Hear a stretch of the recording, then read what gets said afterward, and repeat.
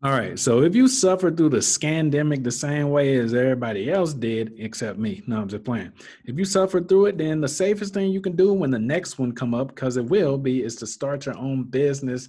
And there is funding for that. First pinned comment and link in the description. So in 2021, small business loan applications jumped 24 up in, well, actually 27%. The average approved loan was 727K, a 27% increase the year before. Okay. So the SBA approved an average of 60,000 loans per year, while the peak year for the loan approval was in 2007. All right. So I'm going to show you, this is the first pinned comment right here. It's going to take you here. So don't be scared. If you see an ad pop up, you just X out of it. This is for startups. If you're an existing business, you can, just fill out all three of these for your best chances. If you're starting a new business and you're looking for funding, but don't have any collateral or the right credit for small business financing, you can consider what types of personal loans could help you. And like I said, these are those right over here.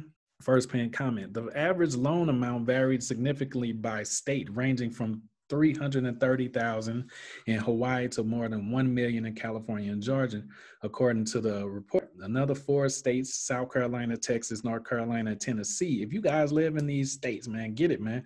Average more than 900K per loan. On the smaller funding side, 3 other states held average loan amounts that fell below 400K: New Hampshire, Vermont, Ohio. If you live in those, man, we can hook you up. All right, so go to the first pinned comment or description link, and we got you with some small business funding. You guys need to do this. If you're a man over 35, you need to start a business, because the Bible says create an inheritance for your children's children, and you can't do that with a job.